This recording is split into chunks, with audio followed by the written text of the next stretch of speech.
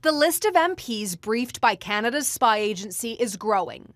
CSIS has informed Conservatives Michael Chong, Aaron O'Toole, and now New Democrat Jenny Kwan that they have all been singled out by the Chinese Communist Party. CSIS had reached out to me. Kwan says she can't go into details about how China is targeting her, only why.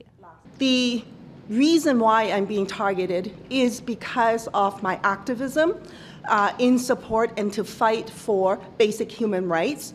Opposition parties returned to the House and repeated their calls for a public inquiry, something former Governor General David Johnston ruled out last week. The Prime Minister appointed a family friend and Trudeau Foundation member to investigate, more like cover up. The Conservatives can continue to malign Mr. Johnston despite the fact that he has distinguished public service, which was recognized by a former Conservative Prime Minister in Stephen Harper.